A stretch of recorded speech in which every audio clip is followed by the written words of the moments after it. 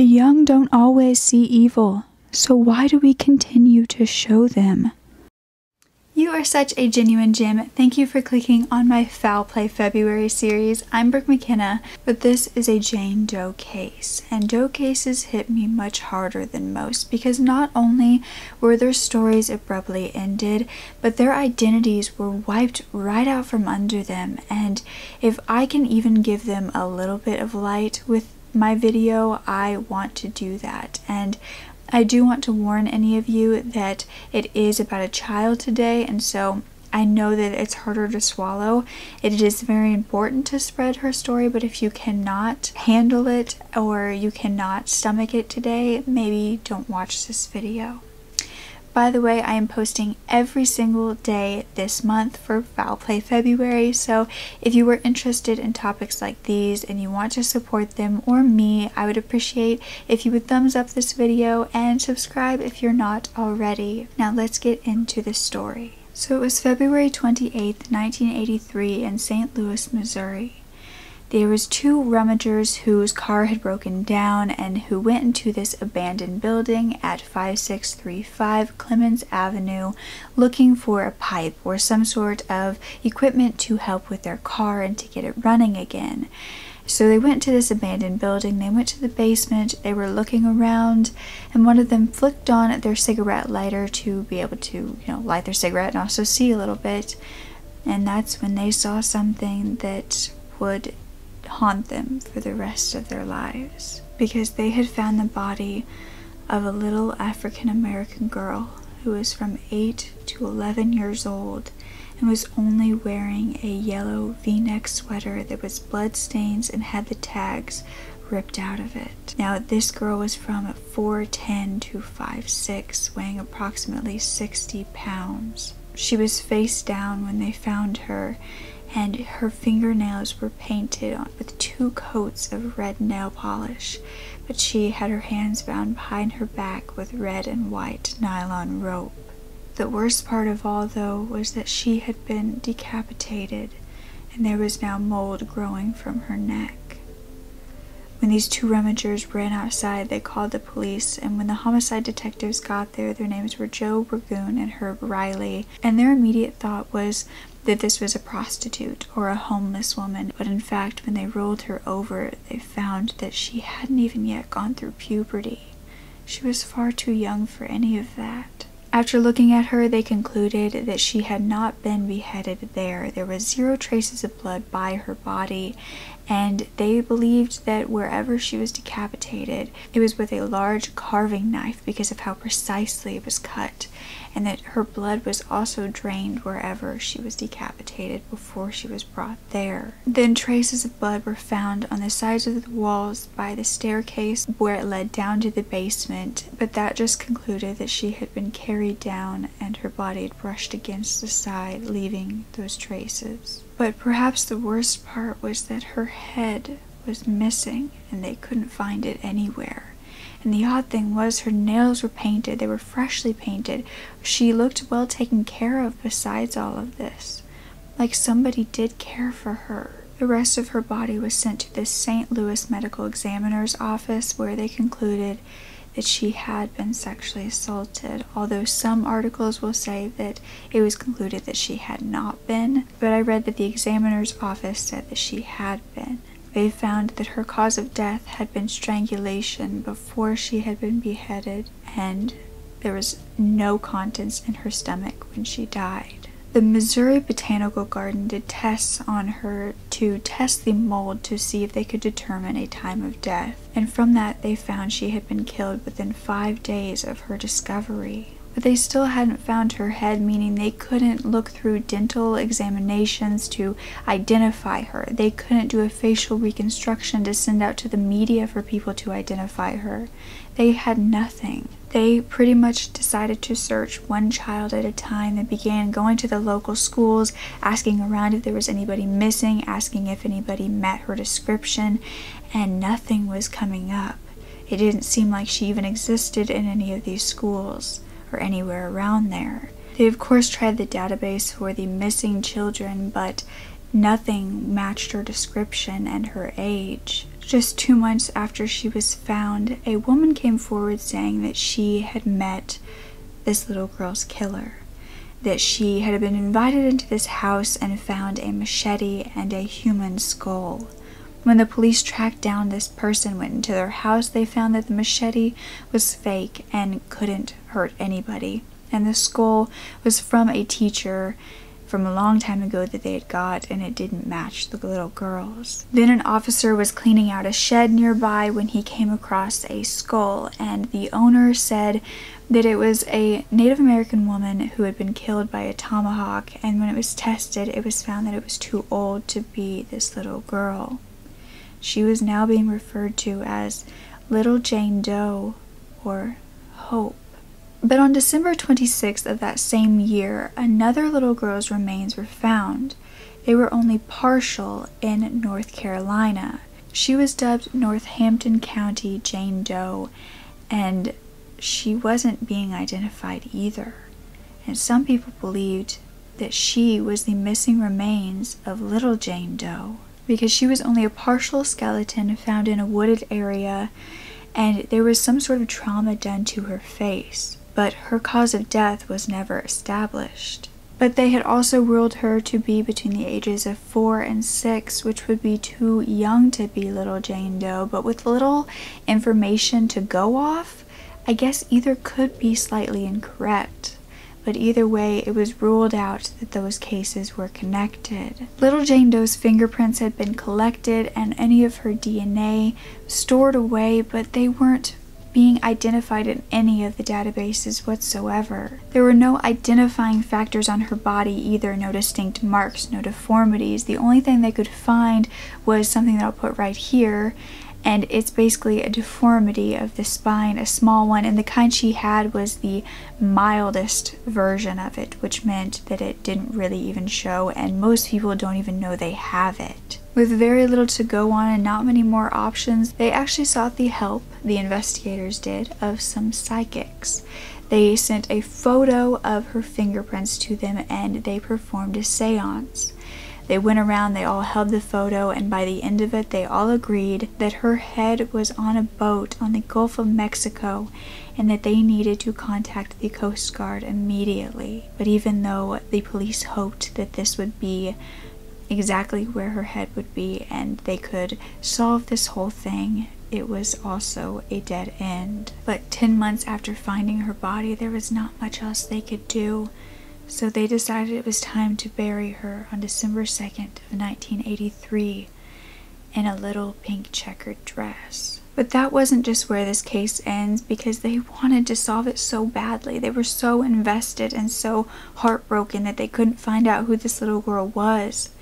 So 10 years later, they decided to try another psychic, who they mailed the yellow sweater and the nylon rope to. The psychic said that she would do it, but she needed to touch it, she needed to feel it, so they sent it to her. They waited for the answer, but the psychic said that they never received the package, and those things were never seen again. 3 years after that, in 1996, one of the original investigators, Herb, died, and this case was one of the 2 he never solved.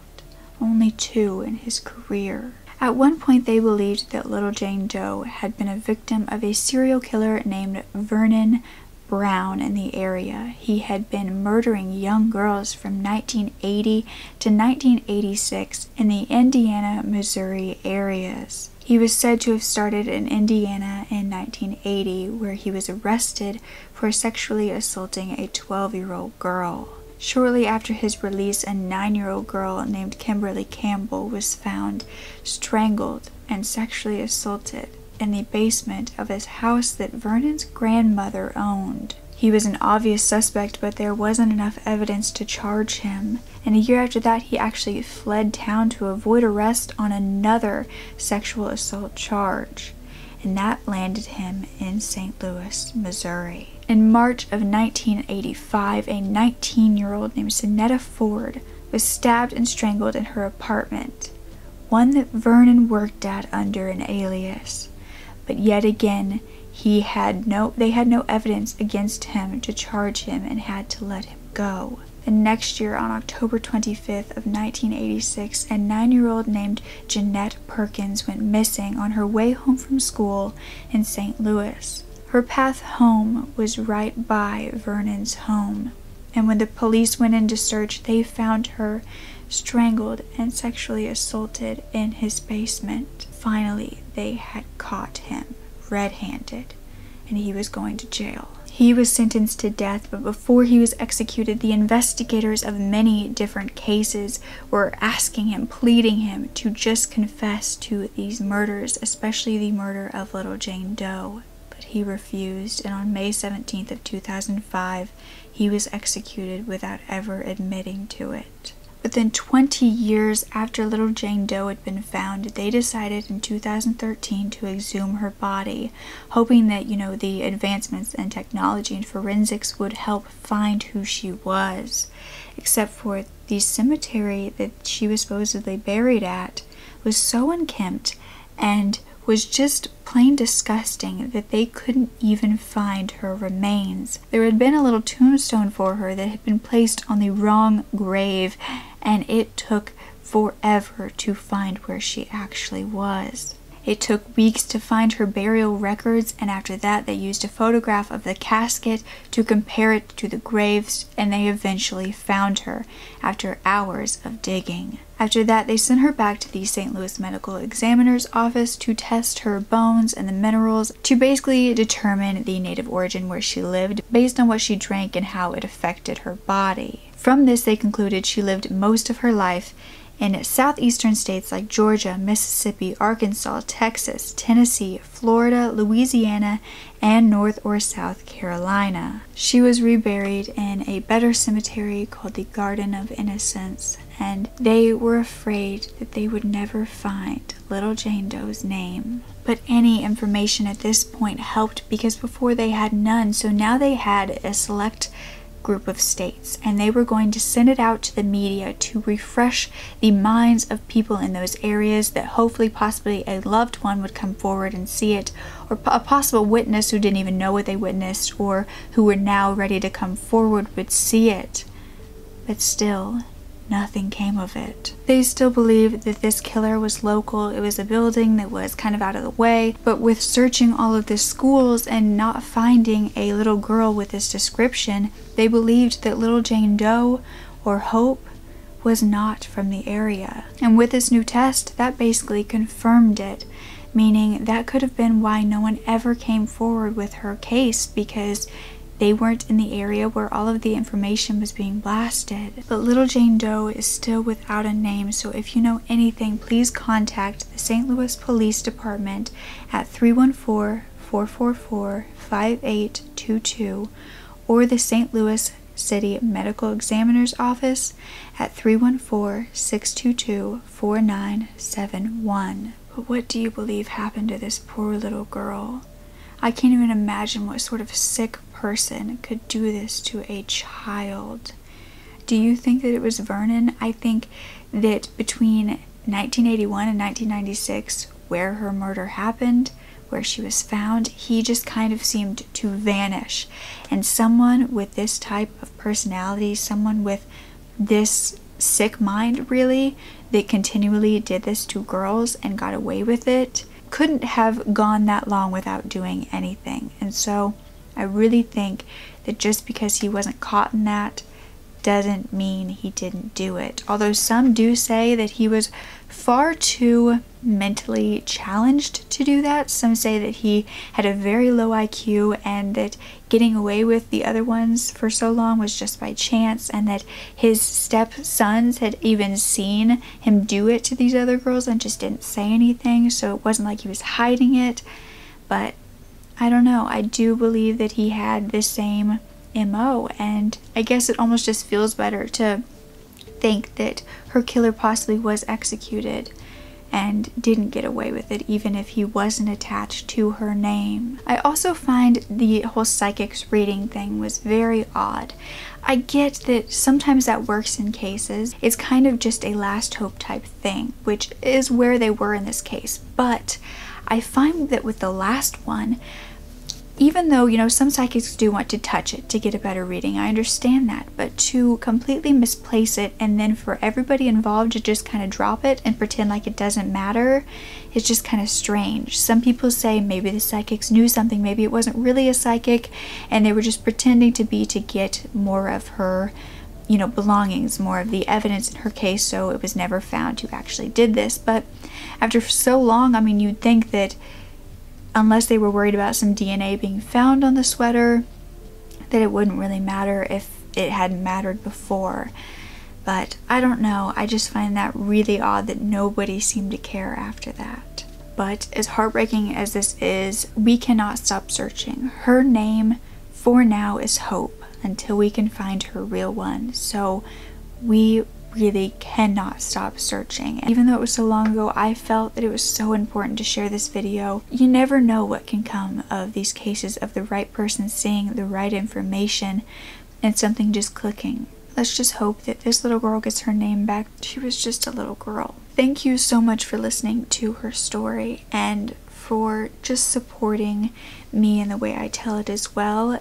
Remember, I am posting every single day this month, so you can come back tomorrow for another video, and please thumbs up just to support me and support little Jane Doe as well. And you can share this case if you would like, or just share, you know, the information that I told you about it. That would be wonderful as well.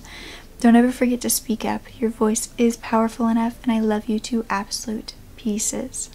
Okay, bye. Fear is easy to have, but hope takes a little more than that.